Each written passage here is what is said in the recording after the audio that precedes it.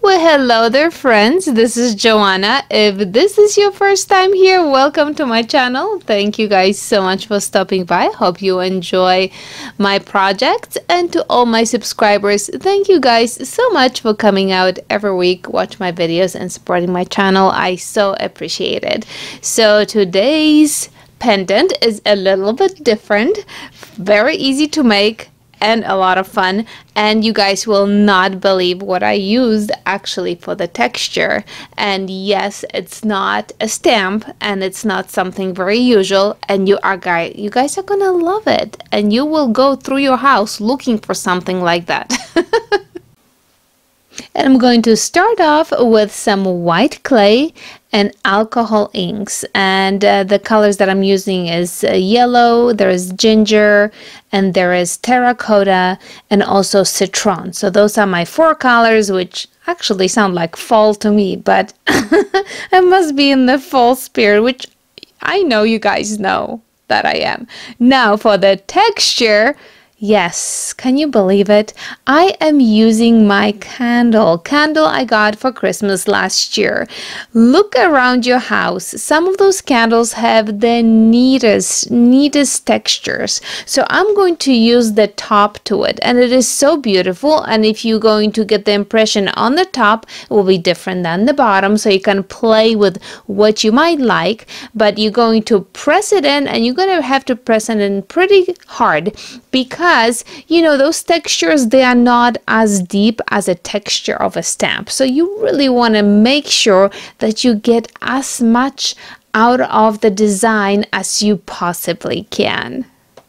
Look around your house for different bottles that, you know, some of the bottles also have great designs. I mean, open your mind to all that and you'll see how beautiful the textures come out on polymer clay. So here you can see I'm pulling it off. I think next time what I would do is I would spray some water on the bottom before I put the clay on it, so it would come out just a little bit easier. I didn't do it, and so I struggled just a little bit, but you can see how beautiful this texture is.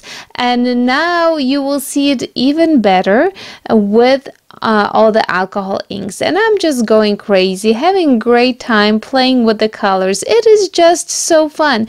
And please don't forget to wear your gloves.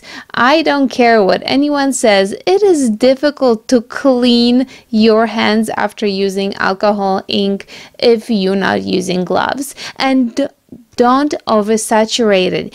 Oversaturation is not good. It's just going to create one dark color, and you will not be able to see all those beautiful colors that you're applying. You could see that at some points I go in with a paper towel and I just soak up the spots where I just added a little bit too much alcohol ink. So now with that, we're just going to put it on the side and let it dry.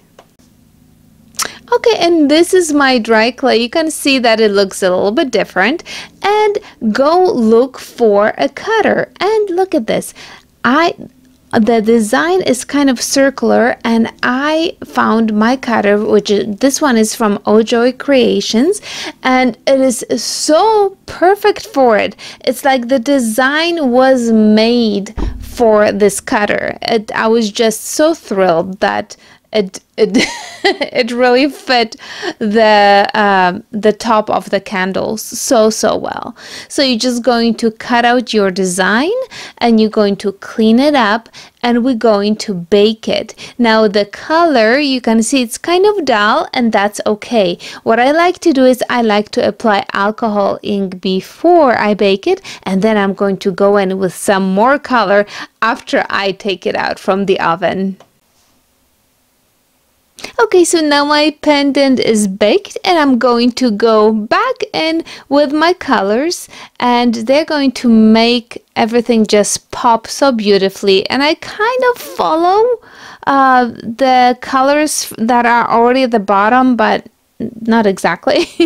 Again, trying not to oversaturate it, but because the clay is baked, it's not absorbing the color as much, so it really looks, it just looks so pretty. And at this point, I also, any leftover alcohol ink that I have, I'm just going to use for my edges, so the edges go very well with the rest of the pendant. But this is the time for you guys to design the color and play with alcohol ink. I know it's totally crazy to say, but the pendant is pretty much done.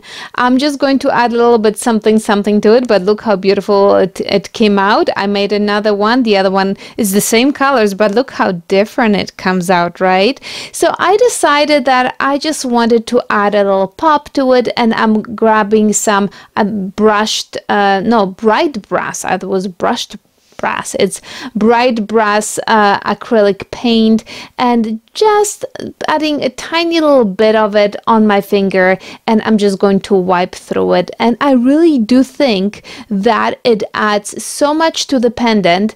Don't put too much, because you want to make sure that the colors that you applied are still showing, and you can wipe excess with a sponge or a paper towel. But I just think it's just so pretty. And then I felt that, you know what, that was not enough, so I grabbed some black and I applied some black to it as well, just barely touching it. You know, we have so many different beautiful layers that are coming to life here. I absolutely love the way this thing is coming out.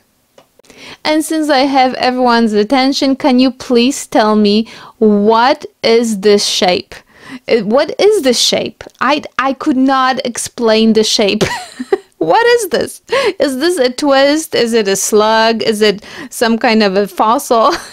Whatever it is, I really hope you guys enjoy this tutorial. Make it your own shape, but go through your house, find those textures and have fun with them, just like I did. I hope you guys enjoy this tutorial.